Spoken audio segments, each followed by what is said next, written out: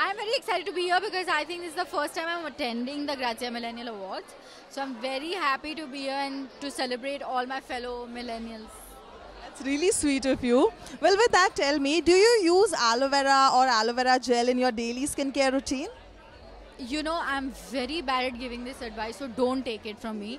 So I go through these phases, and my Nana Nani's house has an aloe vera plant outside. So I tried using it. When you did use it, what's the difference that you saw in your skin?